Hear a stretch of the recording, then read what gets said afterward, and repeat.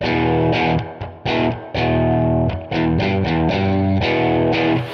first song I wrote was a song called A Piece of Wood with my dad when I was about 7 years old, and it was about building a guitar. My very first song, goodness. If I even remember the first song I ever wrote. I think I was 9. I was 11.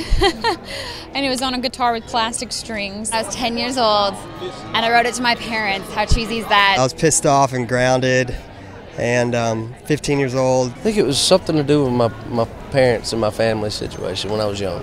I think the first song I wrote was for my little cousin being born. I think songs inspire songs for me. Maybe just a good heartbreak. Always a woman. It was a woman. My ex-girlfriend. I was probably like 16, and I got my heart broke, and it was true love. You know what I mean? When I was 16, I was a junior, and the seniors that year knew that I was a singer, and so they asked me to sing at their baccalaureate. My first songs, you're trying to figure it all out, and you're not really sure how to write a verse and then go into a chorus and then, well, I know I'm supposed to write a bridge. You just don't know the details. I was having a bad day. I mean, what 11-year-old has a bad day?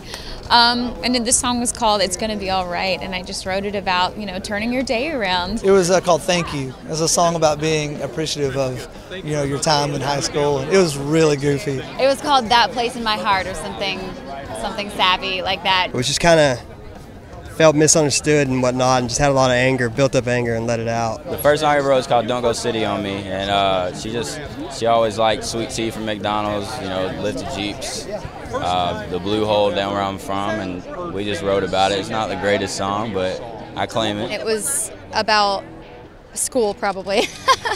I'm hoping that no one has any record of it.